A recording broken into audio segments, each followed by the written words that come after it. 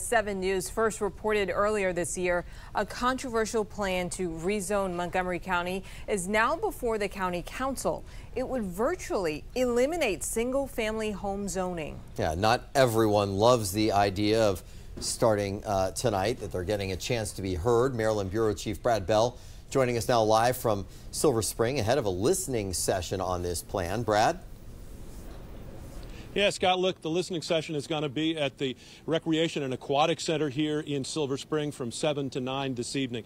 You know, people hear zoning and maybe their eyes glaze over, but this is a really big deal. It is talking about eliminating single-family home zoning in much of Montgomery County retroactively, meaning that a house could be torn down and 4 townhouses put up in its place.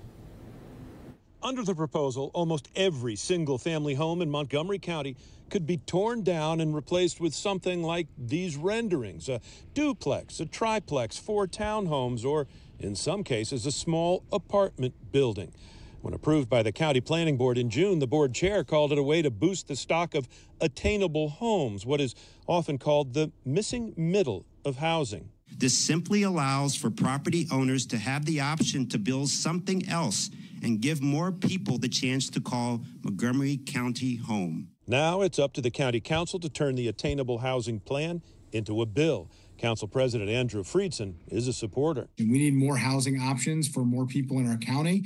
It's a way that we can be more economically competitive. It's a way that we can address some of our environmental sustainability goals. But not everyone likes the idea. Homeowners in single-family communities have complained about an unwanted change to their neighborhoods, and County Executive Mark Elrich is firmly opposed. It's really a disservice to the community. If we go down this road and we wind up having to deal with the stormwater problems, we have to wind up dealing with traffic problems. Elrich also doesn't believe the result will be more attainable or affordable housing, and he's using this Chevy Chase project as an example. The house was sold for $1.6 million. They're building 3 units on it. The units are $3.2 million. Then nobody's going to build affordable housing. Now the public gets a chance to weigh in with 6 council listening sessions starting tonight in Silver Spring.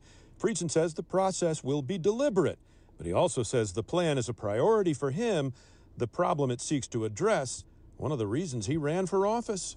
A person who grew up here with the exact same job and career as their parents or parent couldn't afford the same house that their parent or parents raised them in with the same job or career. Yeah, so a listening session tonight, and as we say, there will be 5 more during September and 1 in October that'll be virtual. You can go to our website, WJLA.com. You'll find a link with all that information, plus a link to this plan so you can read through it yourself. In Silver Spring, Brad Bell, 7 News.